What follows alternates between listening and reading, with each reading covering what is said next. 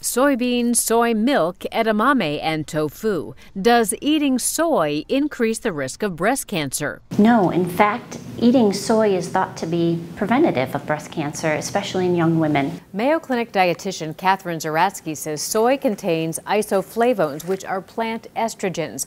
Unlike human estrogens, which in high levels can increase the risk of breast cancer, plant estrogens do not. Soy is part of a healthy diet, and so that women should not be fearful of having edamame or tofu or other soy products in their diet. The American Institute for Cancer Research recommends people consume 1 to 2 servings of soy a day. And this is considered safe and healthy. So go ahead, reach for some edamame or enjoy that cup of soy-rich soup. In moderation, soy is part of a balanced and nutritious diet. For the Mayo Clinic News Network, I'm Vivien Williams.